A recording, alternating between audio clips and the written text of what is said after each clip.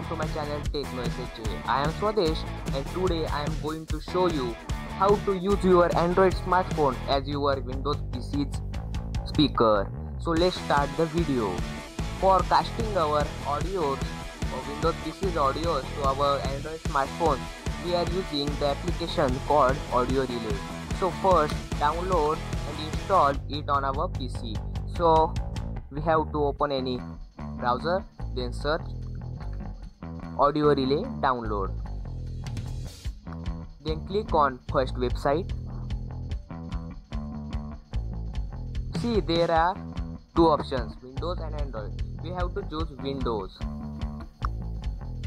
When we choose Windows and click on it, the AudioRelay setup will be downloaded automatically on your PC. So see here, you have to follow this setup and install the application AudioRelay on your Windows PC.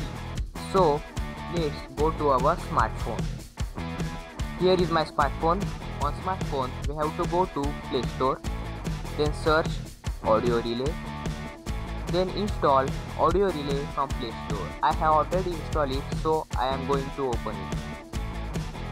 So friends, when we open the AudioRelay application on Android, we have to connect both smartphone and PC to same Wi-Fi network, or we have to turn on your hotspot of Android smartphone and connect the Windows PC to its Wi-Fi. When you connect the both on same network, it detects the desktop, means our PC. When you click on it, the session start of casting the computer's audio to the smartphone.